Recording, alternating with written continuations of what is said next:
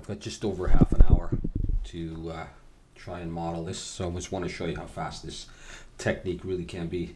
I got an image here from the internet. It's not perfectly centered and it's not perfectly straight on, so we're going to take some liberties here and I'm going to create a lamp. I'm not necessarily going to create this lamp, but it's going to look something like that. So the way I'm going to do this is I'm going to add a plane, rotate it 90 degrees, go into edit mode and collapse all those vertices to the center. I'm going to pull this up and I'm going to work on the wood part here, and I'm going to do this as a few separate pieces here. Get rid of that, and I'm going to hit E to extrude, G to go, and come out, and I'm just going to keep doing E and G and trace the profile. And once again, this is not necessarily going to look exactly like this lamp. It's just going to look like some kind of lamp. Hopefully it's going to look kind of cool, and I'm going to be able to do this nice and quick.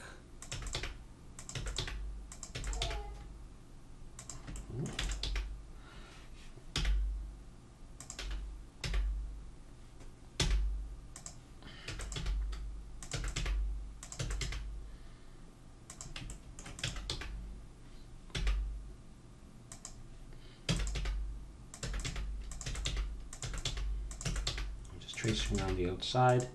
I'm not worried about how many points I'm using.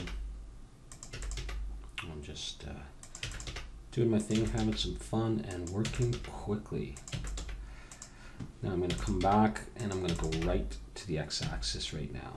So that might seem a little weird, but it's strange if I follow the entire outside there. So okay, I'm going to select the first and last point, hit N to open this panel, and I'm going to put 0 in for the x. And there's the profile of the wooden part. Add modifier, screw modifier, switch it to the z-axis, and add subdivision surface of 2. And that's going to be that part. I'm going to go ahead and apply the screw modifier, and I'm going to hide that piece. Okay, so that's that. Now I'm going to work on the base, but in order to do that, I'm actually going to move the image over just a little bit and get it roughly centered. That's good enough. Shift A to add a plane, rotate 90 degrees in the X. Okay, I'll go to edit mode, Alt M at center, and bring this one vertex down to maybe around there, and hit E, G, X, and bring it out, and just start.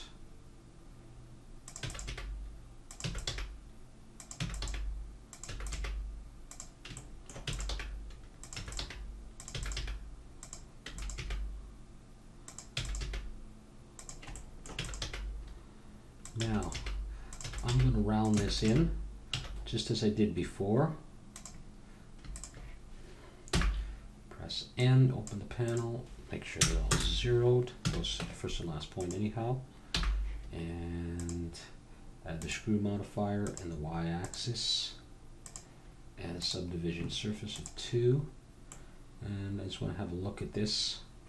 I'll probably get this a little bit sharper later, but I'm happy with that.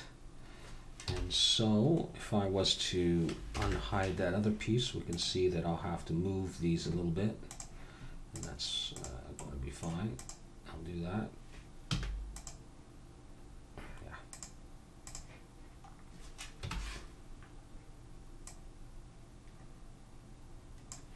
Let's put it there for now.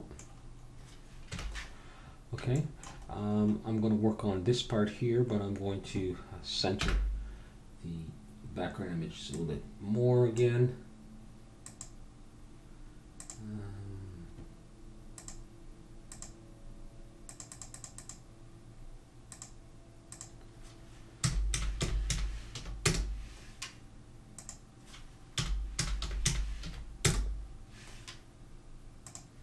One more, I think. Negative 0.05 is going to be good enough. And for this part, I'm going to Well, you know what? I've never used the screw modifier on this part, so let's go ahead and do that just to be quicker than using a cylinder. Oh, sorry. I'm going to edit mode. Geez, Alt M. Bring this point. Where'd it go? Oh yeah, I should be hiding those other things. Doesn't matter. All right, so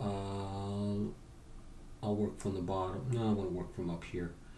Okay, I'm going to assume that the rest of the part is underneath there, which obviously it is. E, G, X.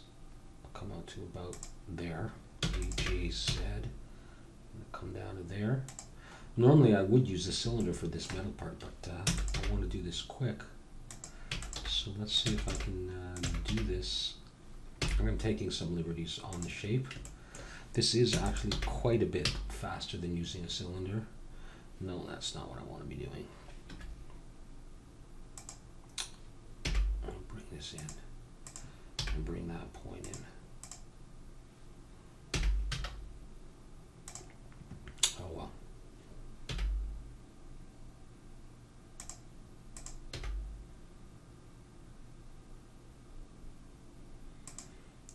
That's good enough.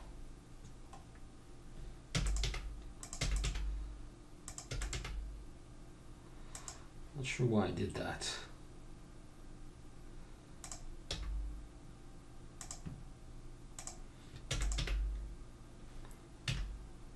Back to the 0 position. I'll give that a try and see how well that works out. Because that was faster than if I used cylinders. Let's see.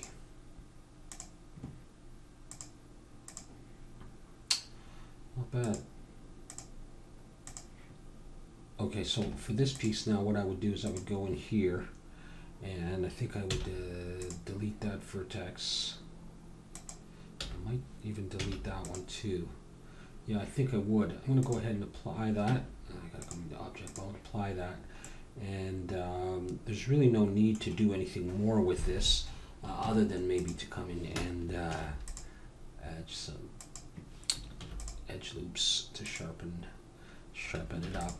I'm not going to fill in that upper part.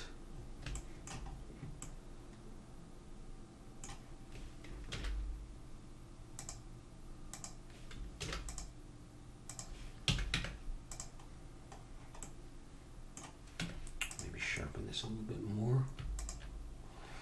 Let's get it to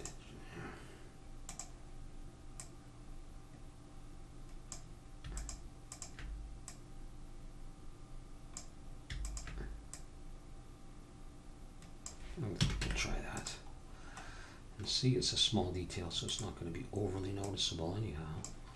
Put that there. So we got that so far, and now I'm going to hide all of this stuff, and I'll just quickly do the lamp shade. Same routine.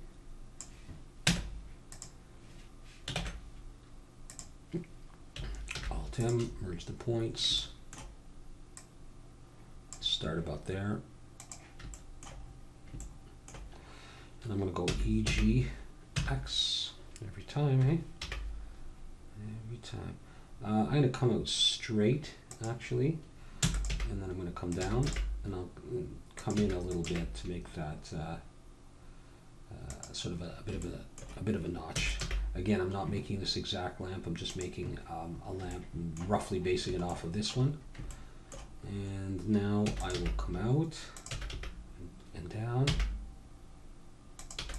and come back in, round it a bit, and back to 0 on the X. Grab both those points and 0 them out. Deselect them. Object mode. Screw modifier, subdivision surface, and come back in, and I will delete that vertex so it's open at the top. I'll delete this one, and that's enough to delete. I'll apply the screw modifier, and I will add a solidify, bring it above the subsurf, and increase the thickness just a little bit. And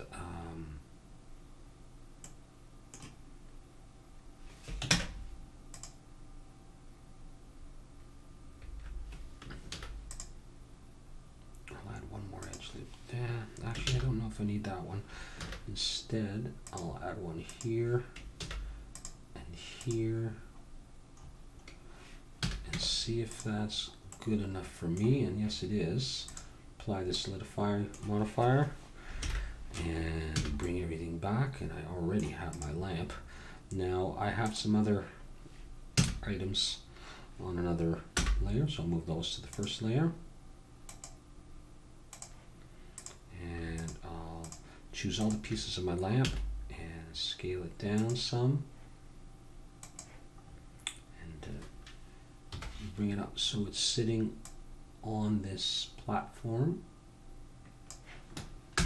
I'll get rid of the background image. You don't have to see that. Let's go to camera view. Okay, lamp is a little bit, well, I can always make this a bit smaller, I guess. And grab the lamp again.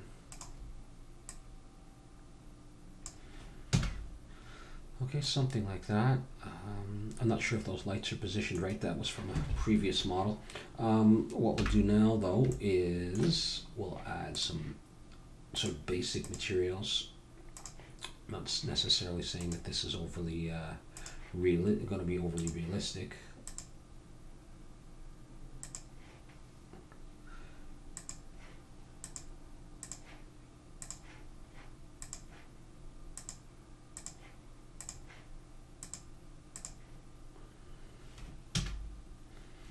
Let's start to have a look at what that looks like.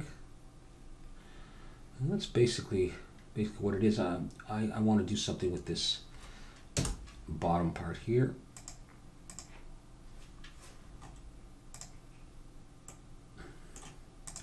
Let's hide that.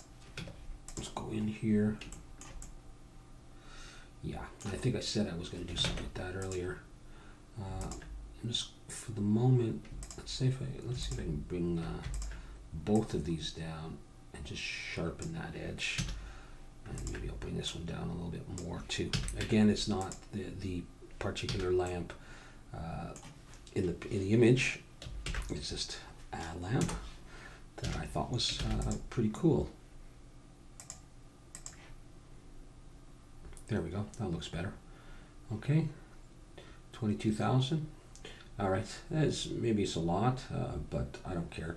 So I'm going to go ahead and I'll render that, and we'll come back and have a look at it, and we'll see how she turned out.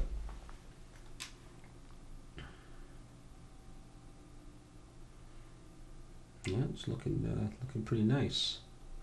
Just basic materials. There's nothing very special about them at all. They're just diffuse and glossy. There's no real texture to it, or no noise or anything like that. But just to show how quick and powerful this technique is for modeling. I mean, all of this stuff in just a few minutes. Mind you, there is a lot of polys. I'm not careful at all about that. I suppose you could be, but I mean, if all you want is a prop in a static scene, this is a nice way to do it, and it's a lot of fun, and I find it easier than using cylinders. Of course, that other stuff I modeled in there for the first time using the screw modifier instead of cylinders is not even showing except for this piece, but that doesn't really matter. So anyways, this is about the fourth lamp that I've modeled using the same technique, making videos for that. I just really enjoy it, and it's fun to do. And the final product looks really nice.